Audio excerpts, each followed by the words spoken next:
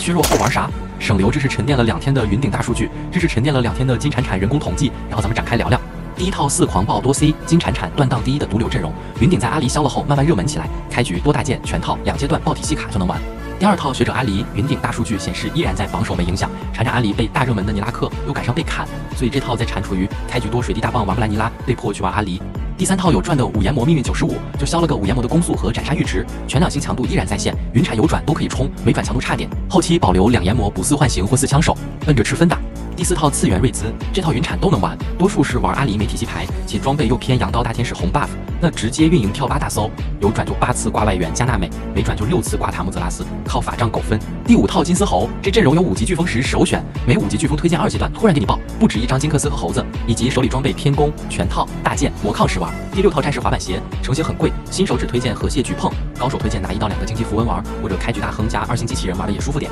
第7套焦糖兰博，从200%技能伤害砍到190%，这砍跟不砍有啥区别？拿到保底有分。